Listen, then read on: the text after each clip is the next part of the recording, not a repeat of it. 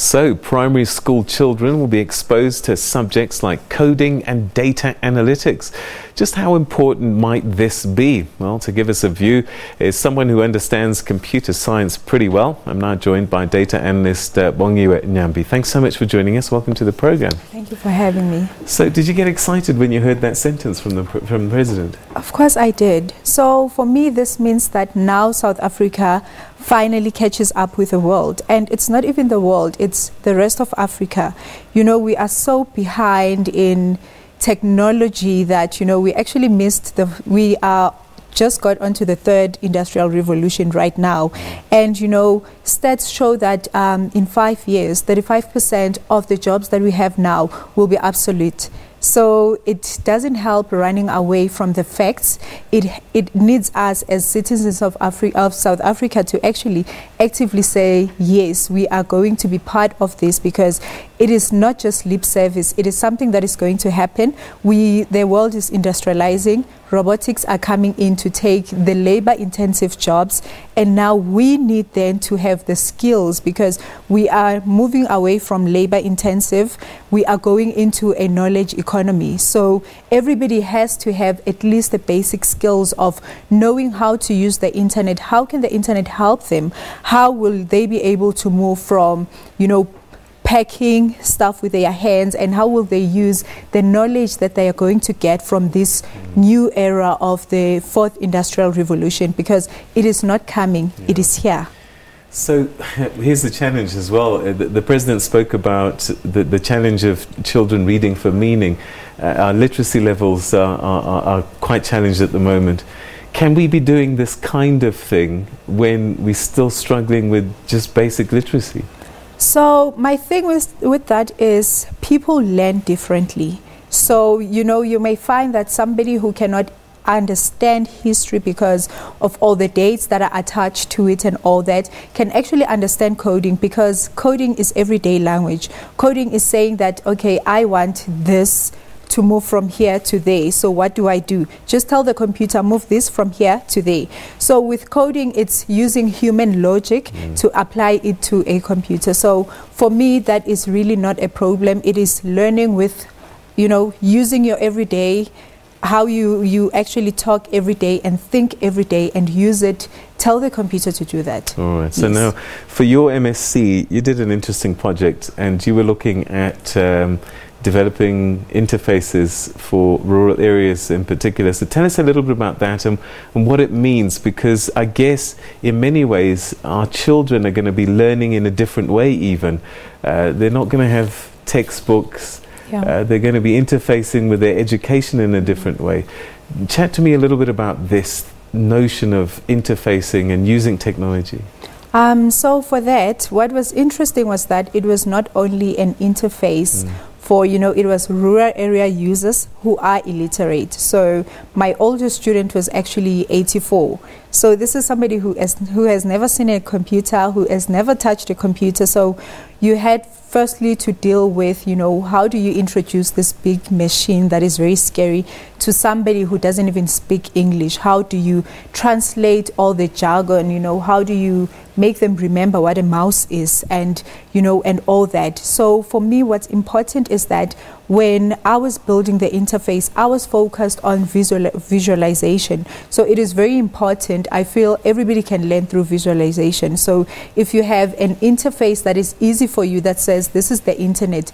So I think with this new introduction of these new courses, we have to, again, not adopt the European style of doing things, but we actually have to remember in a South African context what will work. Make it as easy and as usable as possible for the end user. Then we are good to go.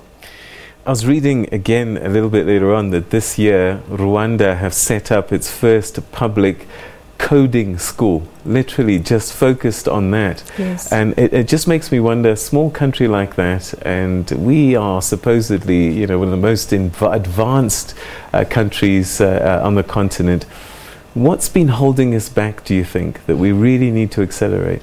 I think it's resistance. So it's not knowing what this means for us, how is it going to benefit me when you talk about the fourth industrial revolution? So I think it's a matter of breaking it down further to make people understand that this means you have access to the internet, because that is the biggest stumbling block in our country.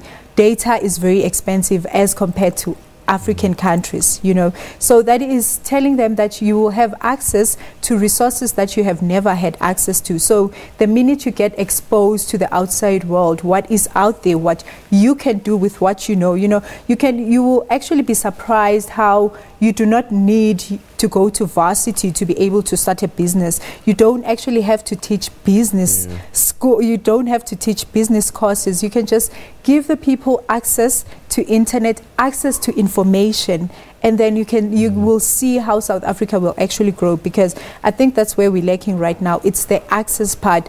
People don't know what this means. All right, so I don't know if you can try and contextualize for us.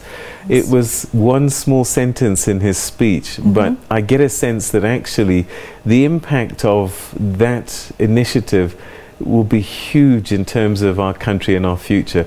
Can you try and paint a picture for us what it's going to mean for South Africa if kids in primary school are learning coding and data analytics as early as primary school?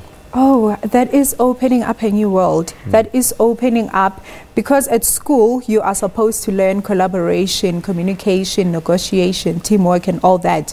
When it comes to coding, now you actually learn those skills in addition to now knowing how do you use information that is available to you to make decisions. So data analytics and coding is basically opening the mind. You know, we always talk about innovations, but we are not so innovative in South Africa. So that is where it comes in. You know, when you teach kids using robotics, then you're opening them up to a new world where it is no longer just a human factor. You can use data to make decisions. It doesn't have to be what your neighbor told you or what your experiences are. So with a new experience comes then, you know, new ways of thinking and innovation. So for me, it's where we should be going. It is where we should be excited to go, because we are opening up a new way of thinking, which is endless possibilities. So I'm going to ask you this next question, and it's partly really to get to where I want to get to eventually, but how did you get into data analytics and computer science?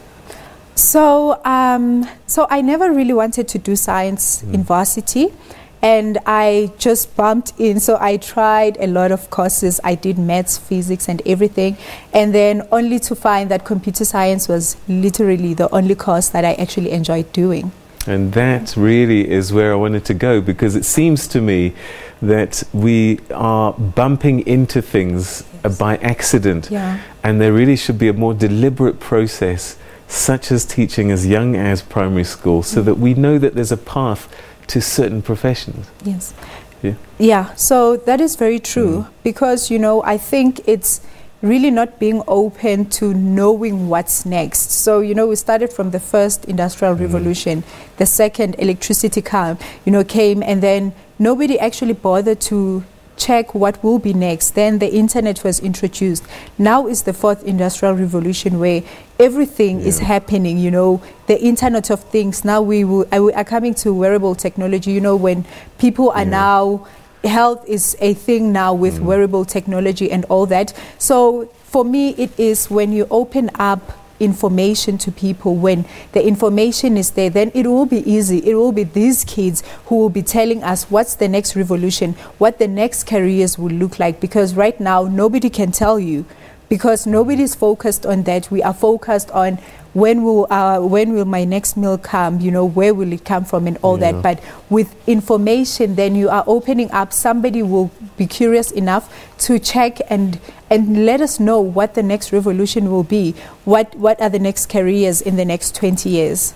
Bongiwe Nyambi, thank you so much for joining us, and I hope that we've inspired at least one child just listening to you today, and opening a whole new world. Thanks so much indeed for your time. Thank you, Peter, and I hope everybody will get excited, because this really is what you need. You need information. You do not need handouts. Oh, thanks so much indeed.